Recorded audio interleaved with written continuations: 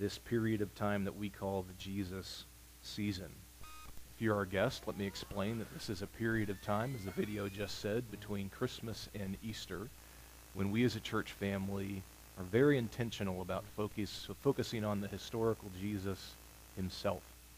One of the things we do is we read through a gospel together, one of the 4 in your Bible. This year it's Matthew. There are slips on your chairs with the reading schedule for that, but every week also you'll find it on the front side of your leaflet in the right-hand column. The first reading is just one chapter this week. It's where the story of the adult Jesus' ministry starts, which is Matthew chapter 4. Last week we got ready, if you will, for the Jesus season as a church family by starting where the Gospels start, when they tell us about Jesus' life and teaching. We started with somebody else named John the Baptist, because John the Baptist's role in all 4 Gospels was to get people ready to encounter and hear from Jesus. Well, this week we want to continue with John the Baptist, because this too, what we do today, is also going to be preparatory in a way for the 3+ months that we spend together trying to hear from or get close to the person of Jesus. All 4 of your Gospels, Matthew, Mark, Luke, and John in your Bible, yes, start with the person of John the Baptist, but they also say that Jesus' public ministry and life started with a singular event. And it started in Matthew's Gospel with something you find at the end of Matthew chapter 3. It started with Jesus' baptism. This is how that event is described in the Gospel that we will read together this year. We read at the end of Matthew chapter 3, "Then Jesus came from Galilee to John the Baptist at the Jordan River to be baptized by him. And Jesus was trying to prevent him, saying, 'I need to be baptized by you. Why do you come to me to be baptized?' But Jesus answered, 'Let it be this way now, for it is proper for us in this way to fulfill all righteousness.' So then John the Baptist consented. And when Jesus had been baptized, just as he came up from the water, suddenly the heavens were opened to him, and he saw the Spirit of God descending like a dove and coming to rest on him. And a voice from heaven said, 'This is my beloved Son, in whom I am well pleased.'" Then the first verse of chapter 4 that you will read this week, "Then Jesus was led by the Spirit into the wilderness to be tempted by the devil." We are about to spend 3 months together as a church family reading through the Gospel of Matthew and me teaching through it on Sunday morning. That part of the Bible is just under 2,000 years old. Sometimes, when people are interested in Christianity or Jesus or God in general, and they ask us, what can we do to get to know Jesus better? What can we do to get to know about God better and begin to experience him in our life more? Our answer to them is well-meaning, but it can be fairly naive and simplistic. Sometimes we say to them, well, just read the Bible.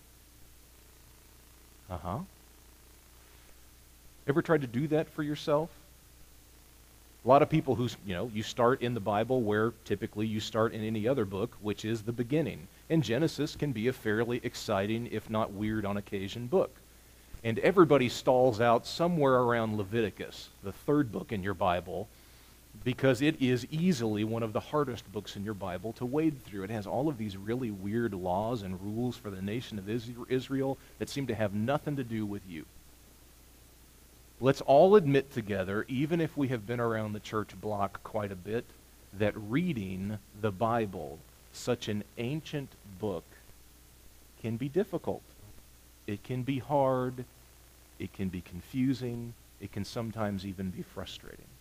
So today, on the front end of the Jesus season, this period of time that we are devoting to get to know Jesus better and draw near to him, This is a message that isn't just about a subject. This is really as much about what you will experience when you read through the Bible, if you take us up on that offer. It is, if you will, a message about how to read the Bible and some of the things you will find when you do that. And it just so happens that this episode, the baptism of Jesus on the front end of Jesus' ministry, is a perfect passage for helping you get acclimated to what you will encounter in the Bible if you take the challenge of reading through Matthew in early 2015. So come back to this passage with me that all four Gospels, Matthew, Mark, Luke, and John, say start the ministry of Jesus. The first thing I want to ask you is, why did Jesus get baptized? Why? The people who were getting baptized, if you remember from last week, if you were here, when we talked about John the Baptist, you'll remember the people who were getting baptized by John the Baptist were people who needed to repent. People who knew that they were far from God or not doing things in God's way, and they needed to change. Well, is that why Jesus got baptized? Most people would say no. Okay, then why did he? Well, Jesus' own words are, let's do this now, John, because it is proper for us in this way to fulfill all righteousness. Oh, well, see, that's the answer. Great. What's that mean? Here's the deal. If you Google the question, why Jesus was baptized, you're going to get about half a dozen answers. And we don't know which one is right. Is it weird for me to say that and for you to hear it? This is an important passage. All four Gospels start the life of Jesus, the public adult ministry of Jesus, with this event, and we don't know why he did it. Wow. Huh. How about this? I'd like you to look at this part of that passage and tell me who saw the Spirit descending from heaven and who heard the voice of God say, "This is my beloved Son in whom I'm well pleased." Now, if you have seen any popularized movie about the life of Jesus, like Jesus of Nazareth back in the 1970s, I'm dating myself a little bit, but if you saw that, which was a big cultural phenomenon, or anything more recent, you will often see the baptism of Jesus depicted where you see a physical dove fluttering down and landing like a pirate's parrot on Jesus' shoulder. And then you hear the James Earl Jones voice of God boom out for all the crowd to hear that this is my beloved Son in whom I'm well pleased. I'd like you to look at that passage and tell me if that's what it says. The answer is no. Who saw the Spirit descend on Jesus? Jesus did. John's Gospel will tell us that John the Baptist did too. So two people saw this happen. And two people at most heard the voice of God say that Jesus was his beloved Son in whom he's well pleased. This was not a public event. It was a private happening. It was something very personal to Jesus himself. You see that? Was it a dove or was it like a dove? If you've been in church and had seen clip art in sermons on the Holy Spirit, it almost always has a dove on it. Well, was it a dove or was it like a dove? What's the passage say? It was like a dove. It wasn't a dove necessarily. That is, this is a description of something that fluttered down and came upon Jesus. It was something that came from heaven to Jesus. It may not have even been a physical thing. It could have been a spiritual thing. It was like a dove. It wasn't necessarily a dove. Wow. Can you see that sometimes when you read the Bible? And this will happen to you if you read through the Gospel of Matthew for the next 3 months. Sometimes when you read it, you realize, if I'm paying attention, this is a little confusing. This is a little hard to understand. In fact, there may be parts of it that you can't understand, simply because we're 2,000 years removed from it and we don't have enough information. We weren't a part of that culture. We don't get it. But even though all three of those things on the screen can sometimes be true of our experience of reading the Bible. That sometimes we don't understand part of what a passage is trying to say. That sometimes we are influenced by how everybody else understands it, and then you look at the passage and realize that's not what it's saying. Like who heard the voice and who saw the dove. Or sometimes it shouldn't be taken literally, it's just descriptive. It's trying to describe something that's not literal. It wasn't a dove, it was like a dove. None of those things on the screen, by the way, diminish the value of the Bible. We're just admitting what really we ought to say and what's true of our experience of trying to understand such an ancient, important book. It is still God's word to us. We still hear God's voice in it, but all three of those things are still true. And it's worth you knowing that as you prepare to read through the gospel this year, or beyond that when you experience or read the Bible yourself in your own devotional life. These things being said, however, the conclusion you should draw is not to throw your hands up in the air and say, well, see, that's it. My pastor this morning told me that even though people tell me reading the Bible is such a good idea, well, I can't do it. I can't make heads or tails of it. That's not what I'm saying. In fact, I'm saying that if you accept some of these frustrations or limitations that I've lined out for you so far, your eyes may be opened to other things that you wouldn't see otherwise, things you may have overlooked. The Bible always speaks. The Bible always has something to say, and sometimes its insights will be from places that, if you're not careful, you'll miss. So let's look again at this passage that has some parts to it that are hard or confusing. And let's notice that it still has some very profound things to say to us if we don't get fixated on the things that we don't understand. As you look at this depiction of the baptism of Jesus in the Gospel of Matthew, one of the things, if you're reading through the Gospel of Matthew, that will catch your attention in this passage is the Spirit of God shows up again. Now, I say again because if you were here last week, you know that the Spirit of God has already been mentioned in the Gospels. In fact, it's already been mentioned by John the Baptist, who is a key figure in this baptism story. John the Baptist says that there is somebody coming after him who is not merely going to baptize people with water, he is going to baptize people in the Holy Spirit, with God's Spirit. And we talked about what that meant last week. That somebody was coming, he means Jesus, who was going to give people the opportunity to have an intimate, personal relationship with God that felt like spirit on spirit, heart knit to heart, mind knit to mind. It was going to be very close. God was no longer going to be removed and up there, but God was going to be as if he were inside of you or alongside you, walking arm in arm with you. This is what John said Jesus came to do, to baptize in the Holy Spirit.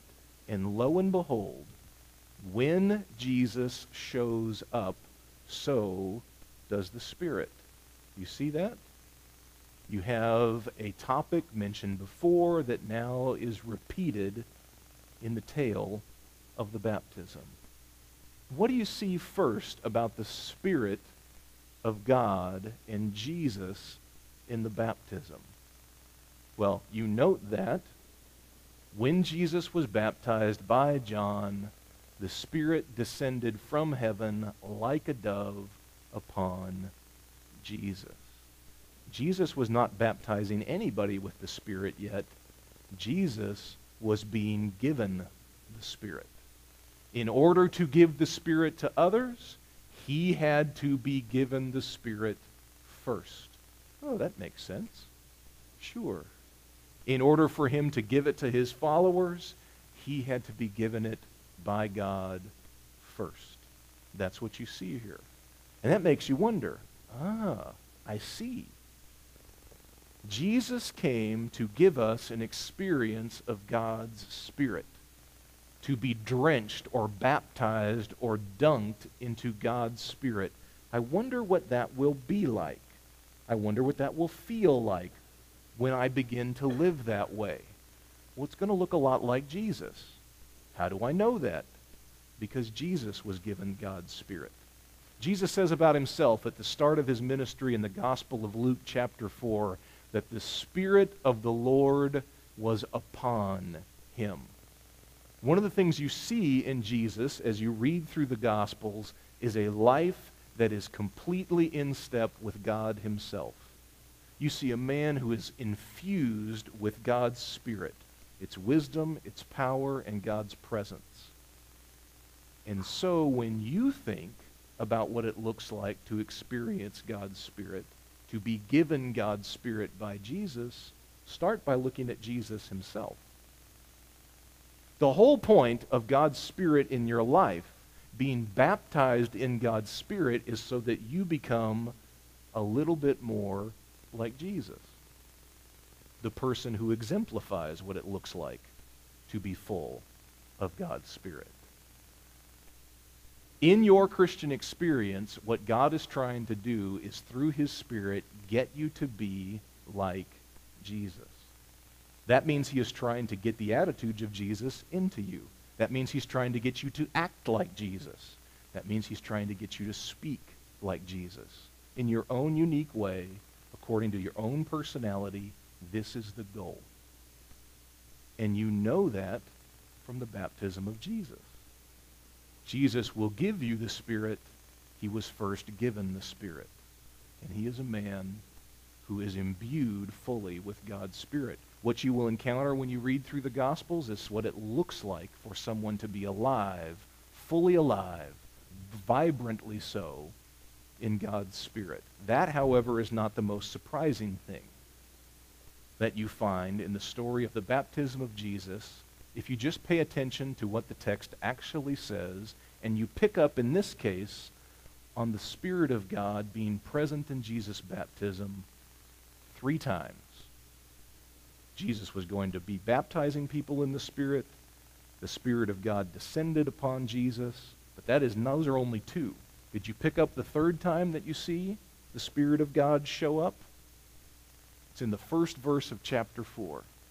Immediately after the baptism of Jesus, immediately after Jesus is given God's Spirit that he will later distribute to others, immediately Jesus was led by the Spirit into the desert wilderness of Judea to be tempted by the devil.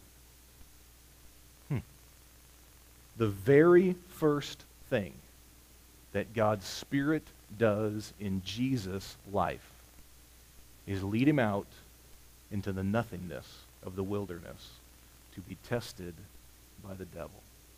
And you'll get a chance to read about that episode this week in Matthew chapter 4. Does that surprise you?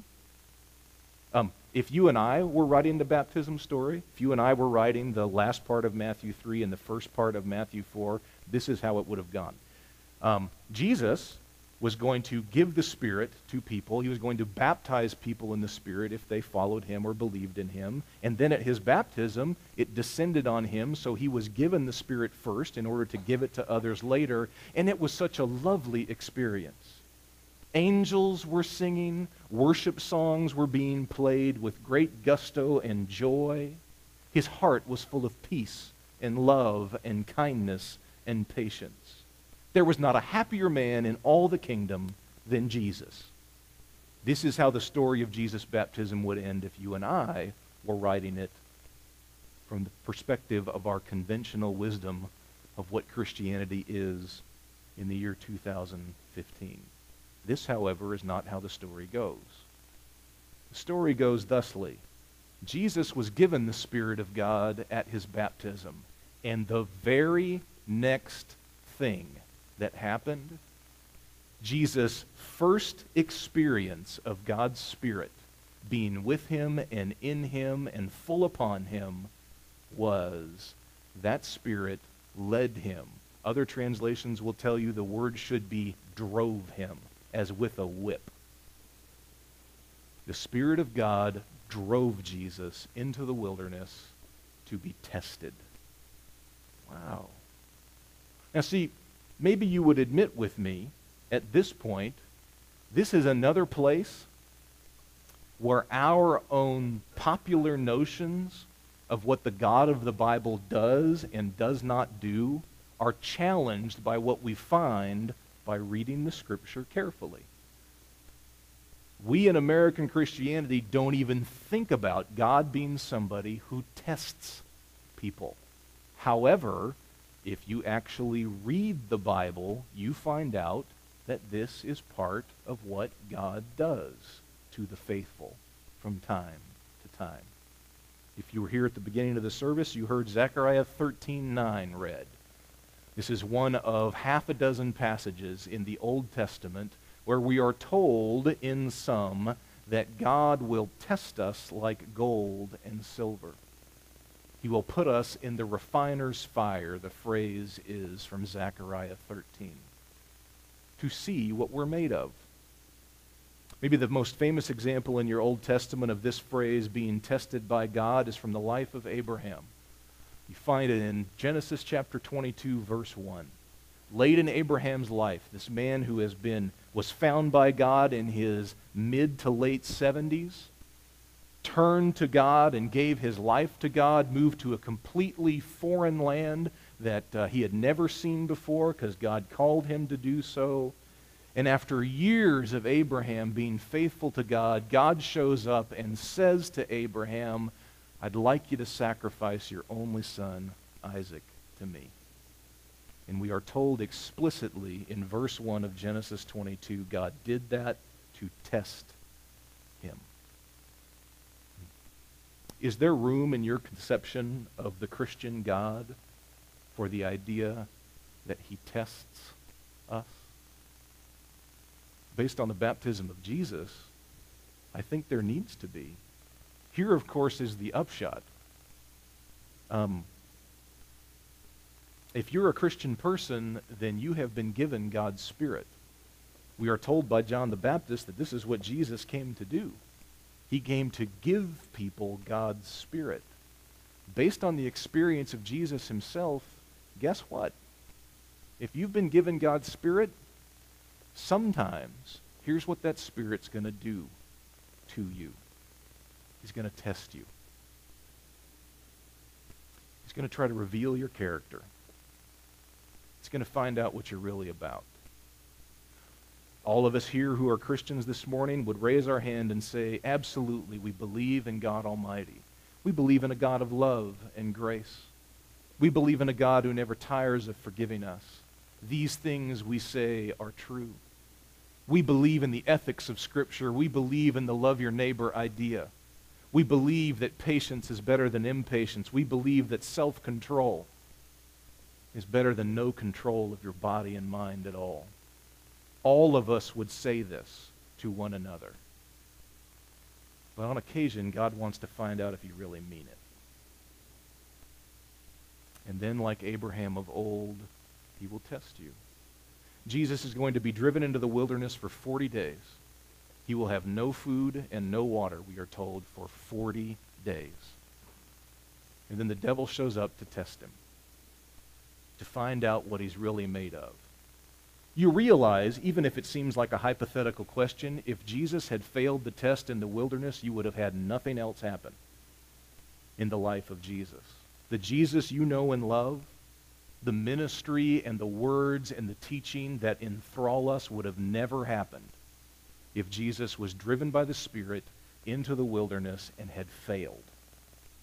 It never would have happened. Sometimes the Spirit of God wants to get to the bottom of us. See, it's easy in the good seasons of our life to say, I believe in God and I trust him. I have given him my entire life. And I'm willing to go where he says. I'm willing to do what he says. I'm willing to take the risks that he wants me to take. I'm willing to do the hard things that other people don't understand. Yes, I sign on that dotted line. I will do that. Well, when things in your life are good, when you have everything you want, it's easy to do that. What about when things aren't good? What about when some of those things in your life you really want, you no longer have? What about when you can't pay the bills? What about when you lose your job unexpectedly and you're afraid for your family's future? What about then? Sometimes God's Spirit leads us into those moments, into those scenarios, because he wants to find out what you're really about. Everyone can say that they believe in God. Everyone can say that they entrust themselves to God. What happens when the rubber meets the road? If you read this hard passage in the Gospels, one that we don't fully understand, you still can find things that are extraordinarily powerful to realize, like, if God's Spirit is in our life the way that he was in Jesus' life, sometimes what he does is test us. Some of you this morning may be going through a test just like that. Some of you may have circumstances in your life that are unraveling, that make you deeply anxious or afraid. You cannot see around the corner. Or all of a sudden it seems like everything that was right is turning wrong. I can't guarantee you why that's happening to you, and I certainly would couch and coach you that God is not directly doing that to you, but maybe part of what God wants to see is how you're going to respond. It's okay to complain to him. We know that from the Bible. Being faithful to God does not mean you don't complain to him. Sometimes part of being faithful to God, if the Psalms of the Old Testament are any indication, means that you do have enough faith to complain to him. Sure. But will you abandon him? Will you speak badly of him to others? Will you get impatient if things don't happen or resolve themselves as quickly as you want? What's going to happen? I wonder what it was like for Jesus in the episode you will read this week, as he was starving in the Judean wilderness, waiting for God to end his test. I wonder, can you relate? God wants to know what you're all about. And sometimes in your life, he's going to put things in there, he's going to lead you into situations that will help him figure that out. How will you respond? What will you do? Will you respond with the faithfulness of Jesus, who emerged from the crucible of the Judean wilderness to be the man that you know and love, the man who ultimately turned the world on its ear and changed everything because the Spirit drove him to be tested? What about you? Here are 4 quotes that I snipped out of different articles and passages about the baptism of Jesus, and specifically this role that God's Spirit can sometimes play in our life. See if these 4 little quotations don't aptly summarize what you find here about the Spirit of God in our lives. First, if God needed to test the character of his Son, we should not be surprised that on occasion he needs to test ours. Yeah, I buy that. What about you? If he had to do it to Jesus, I get it why he needs to do it to me on occasion, because I'm not Jesus. What about you? How about this? God does not test us to see if we're worthy. He's testing us to see if we're ready. That's exactly what he was doing to Jesus. Would Jesus be who God destined Jesus to be? Was he ready for what was to follow? Only the testing in the wilderness, as initiated by God's Spirit, would reveal that. Maybe that's part of what's going on in your life. This is not about your worthiness. This is about your readiness for where he wants to take you next. And the only way he'll know is by testing your faith now, to see how committed you really are, how much you really trust him to today before tomorrow ever comes. How about this? At times, God tests us not to reveal our weaknesses, but so that we'll discover our strengths. Oh, yeah. That's absolutely what was going on in the life of Jesus during his baptism and then his temptation in the wilderness. You want to know why Jesus could withstand sweating blood in the Garden of Gethsemane and staring down his execution on a Roman cross some 3 years after these events that we talked about today? You know why? It's because he'd been tested for 40 days and 40 nights in the wilderness, and his character was true. That's why. It was no surprise to God Almighty that his son could make it through his own murder, because he had already found out how strong his son could be on the front end of his ministry and his life. Maybe that's part of what the Spirit wants to reveal to you in those hardships that you face. He wants you to realize you are far stronger because of God in your life than you realize. And he wants you to see that. Last, God is going to keep bringing you the same test over and over and over again until you pass it.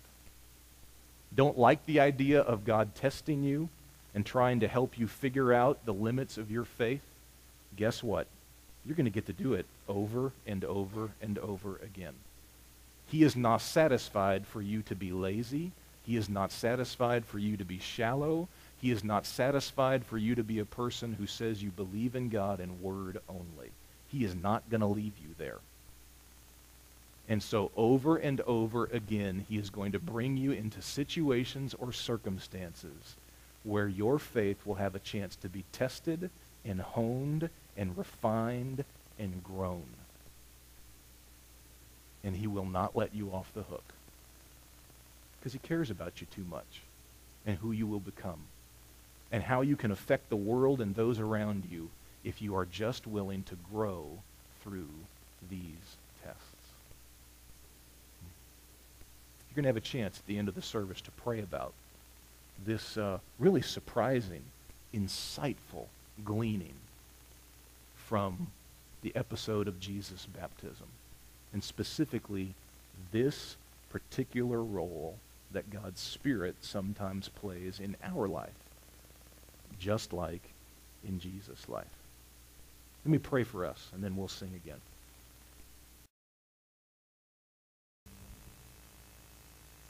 Go ahead and be seated. We're going to end today by praying a little bit together about what you heard today, and specifically Matthew 4:1, which is how we ended, and where we ended the message that we talked about at the end of the message.